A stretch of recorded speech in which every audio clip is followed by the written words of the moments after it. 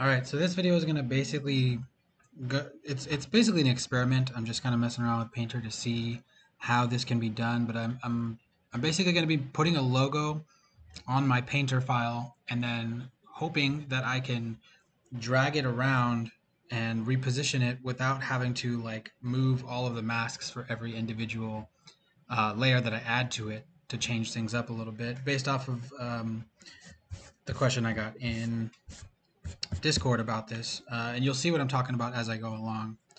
But basically, first you're going to start out with the logo itself. For this one, I just went ahead and did the Domino's logo because it's three colors, white, red, and blue, um, just to kind of show how this would work. As far as if it's a little more complex than that, if it has like gradients and stuff, it's going to be a little bit different.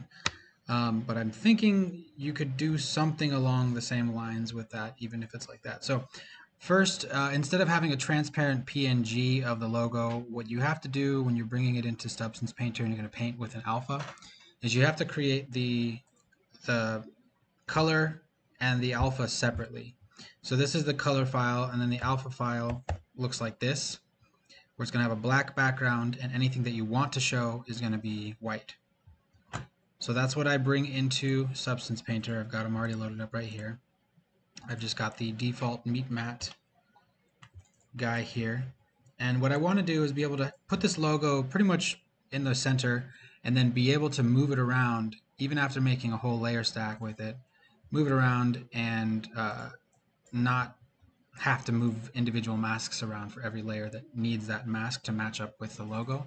And you'll see what I mean here in a second. And I went ahead and I did it already, but I'm going to start again from scratch and hopefully get it to look the same as I had it before. So first thing I'm going to do is I'm going to create a paint layer. And then with that paint layer, I'm going to go ahead and drag the Domino's color into the base color. And then for the alpha, you can either just you can just click on an alpha if it is an alpha file, or you can drag and drop it on the alpha, and it'll give you this. This is exactly what I want. And then I also had to make sure that the size space I set to viewport and the alignment I set to UV. And what we're going to do is we're just going to paint that directly in the middle. As you can see, it's only affecting the actual UV tiles, but the paint is still there on the entire canvas, and that's what I want. So on top of that, what I'm going to do, I'm just going to rename this, we'll name it Logo Anchor. And I'm going to add an anchor point to this. I'm just going to right click, go down to anchor point, and that anchor point is going to reference upward. So anything we add on top of that, we want to reference this anchor point from later on, we can do that. So on top of this, I'm going to add a blank layer, fill layer, to just kind of get rid of that. Just let's say that let's say our base material is going to be, I don't know, some kind of gray blue or whatever. It doesn't matter. This is just our base color, our base material for this particular object. And it's going to be covering up this logo. We don't want to see this logo. This is just for reference later on. Now on top of that, I'm going to go ahead and add a fill layer, and I'm just going to enable the color. And I'm going to call this floating logo. And in this base color fill, what I'm going to do is I'm going to click on it, go to anchor points, and I'm going to go ahead and grab the logo anchor. And you know what, I'm just going to delete this so all those other anchor points go away. Alright, so I've got the base color logo from down here being referenced into this one, and now I can go ahead and scale this down, move it into place where I want it. I can also change the tiling or UV wrap from repeat to none so that there's no tiling happening. It's only on the one part that I want here. And I can move this into place anywhere I want. I can rotate it. I can do all this kind of stuff. And then let's say that I want to be able to make each of these different colors have different properties. For instance, I'm going to try to make the red one like, I don't know, super glossy, and I'm going to make the blue one have some height added to it.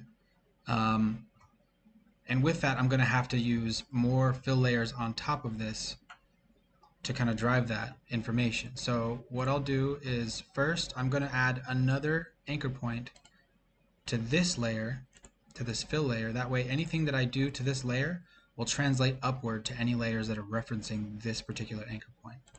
So I'll go ahead and start with that super glossy one.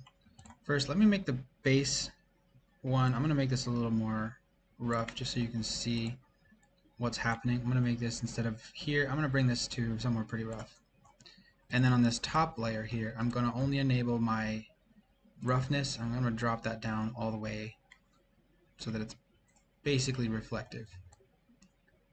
And then on top of that, well, let's just call this, I don't know, shiny red. And I'm going to add a black mask, and then I'm going to right click and go to fill.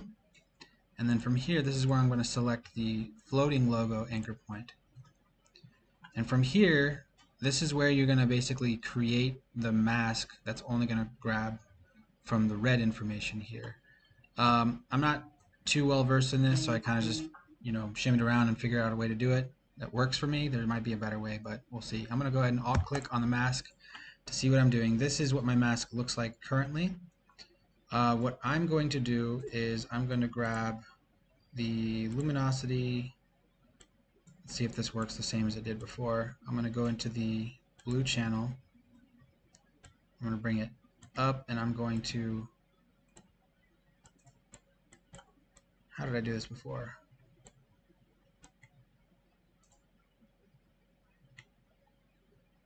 Okay, so basically I want this, and then I'm going to go ahead and invert that. So the only part that's showing is the red part here, and you can kind of finagle with the levels to get what you want. And then this isn't fully white, so I'm just going to add another levels adjustment to it. And I'm going to, sorry, whoops, wrong way. I'm going to bring the white values way up.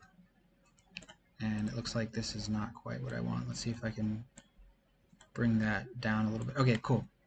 So this is what I want my mask to look like. I only want it to highlight the red part here. So now when I go back in, oops, now you can see only the red is shiny. So that's one material attribute that I've added to this that's being affected by a specific color. And then let's say I want to add some height to the blue one. So I'm going to add another fill layer. We'll call this blue height. And I'm going to just enable the height channel. Let's bring up the height somewhere around here. Right click, add a black mask, right click again, and I'm going to add a fill. And we're going to basically do the same thing with the floating logo anchor point. And we want to isolate this part here. So I'll kind of try to replicate the same thing.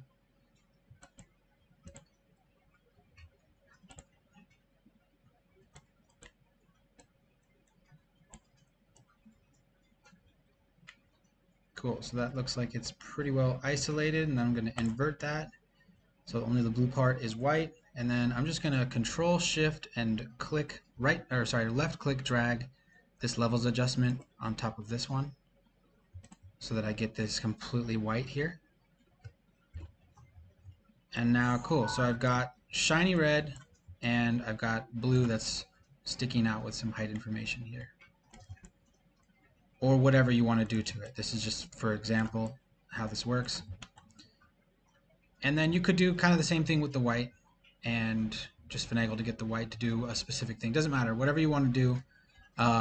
You could apply it to the entire logo, you can apply it to just parts of it, but now I want to move the logo in place somewhere else, and I don't have any masks applied to these other than the anchor point that it's grabbing from below. So no matter what I do to this logo here, the top layers on top of it that are referencing it, they're going to follow along and do the exact same thing. So if I move this around, if I scale it, it doesn't matter. It's using this layer to build the masks for each of those different material attributes. So that's one way of doing it. I'm sure there are other ways, and I'm sure there might be easier ways. But that's the best method I could think of for right now. I'll try to think of if there's any easier way to do it. But honestly, anchor points is probably the best way to do almost anything in this realm within Substance Painter. anchor points are incredibly powerful once you understand them and can figure out how to utilize them to their fullest potential. All right. Thanks for watching.